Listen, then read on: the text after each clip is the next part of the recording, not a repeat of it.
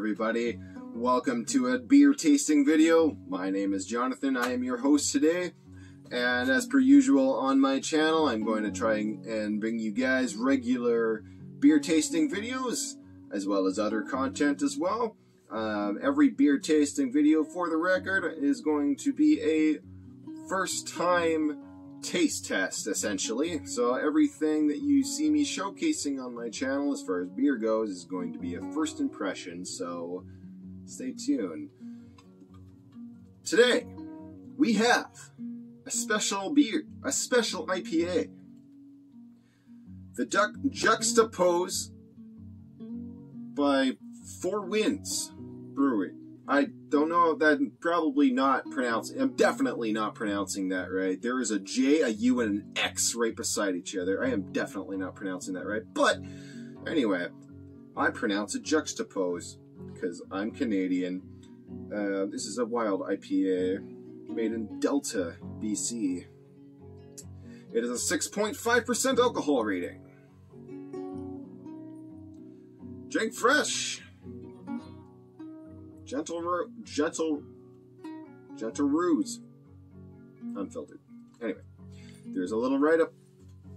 Give you a little, like, kind of a look-see at the art of the whole thing. They have this nice little stamp on the bottom. Very nice. One of the things I always liked about craft beer in particular is the unique designs as far as, like, art on their cans and their bottles go. It's definitely non-comparable when you consider regular beer and just the plainness that you get from it, not only in taste but also in aesthetic. I'll read you the write-up. At the heart of this distinctive West Coast IPA stands the juxtaposition of ripe tropical fruit, esters, and wild yeast funk. Moderately bitter and graciously balanced where orchards meet pastures. The Zephyrus series, named after the Greek god of the west winds, is a series of bold and unique ales inspired by the hop-forward brews of our native West Coast. And now that we have the technicalities out of the way, let's dive right on into this bad boy, shall we? Cheers.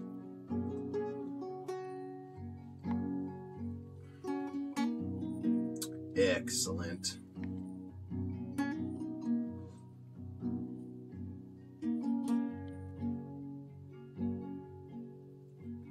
Yeah, so this,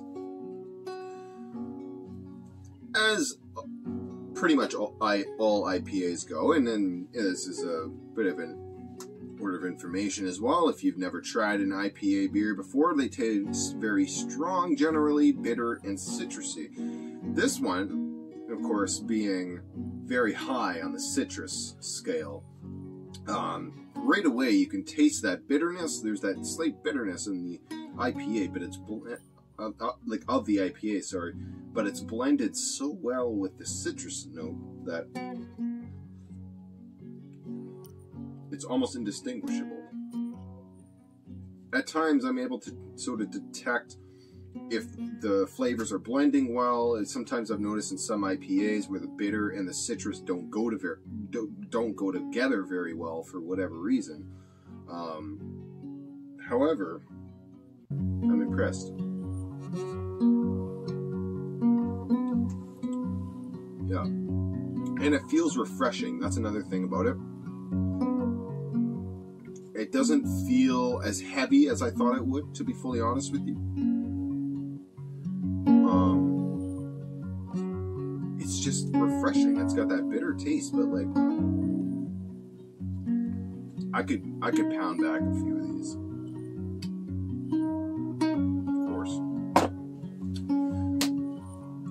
Anyways, that has been today's video. Thank you for watching.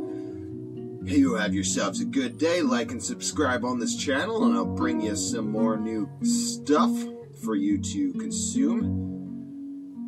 Have a good day and drink responsibly.